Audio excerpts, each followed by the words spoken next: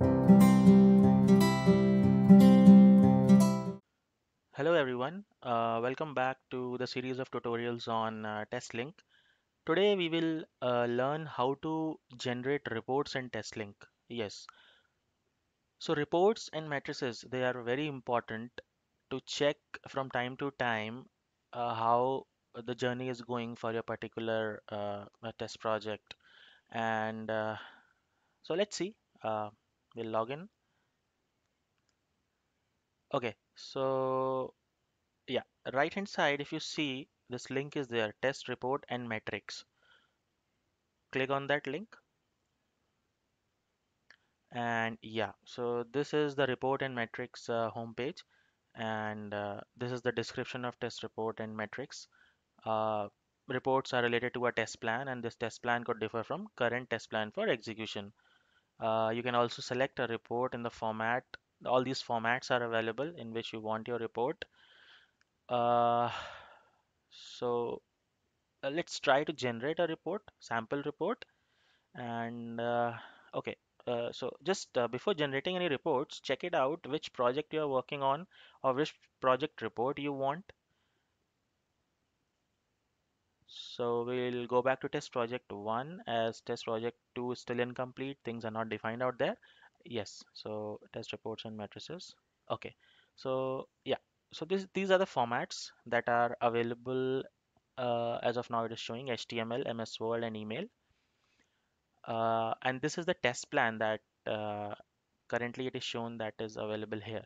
So let's try to generate a report. So there are many reports listed out here: test plan report, test report on builds, general test plan matrices, test case assignment review, test result matrices, etc. So let's try to generate this test plan report. Okay, so these are the things that you want to be generated in your reports. You can check, you can uncheck, whichever. So say for example, if you want to select all of them, click here. It will check all these things. It will uncheck all. If you want to select some specific things, you can do that. So I prefer to check all these things.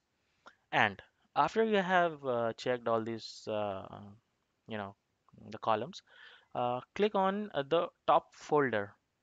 See, select the top line in tree menu for all specific elements to generate a document content. So whichever topic you want to generate a report on, just click on that. For example, I will click on this test project 1 and see, voila, this report is generated, test link, test plan design report. So because we have selected this test plan report, the name of the project, name of the test plan, uh, printed by, date, the table of contents, and even see the links are also present. Click on here, you'll go directly to platform. Click here, yeah, checking the login functionality. That is a test suite.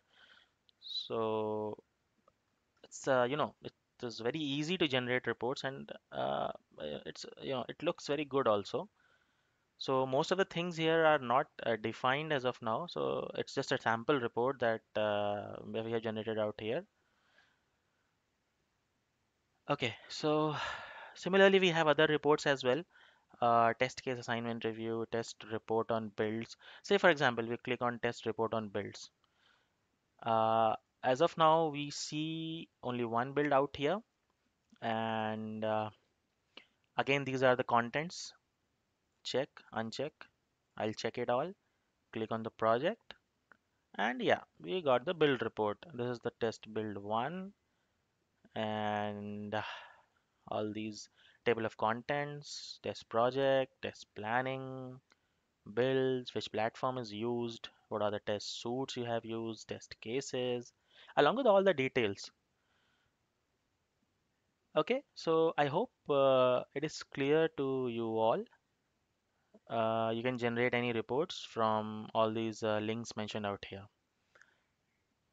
Thank you very much, guys, for watching my video. And for any comments, for any feedback, sorry, just put your comments and I'll try to answer all your questions. And if you like the video, please do subscribe and share my channel. Thank you very much. Bye bye.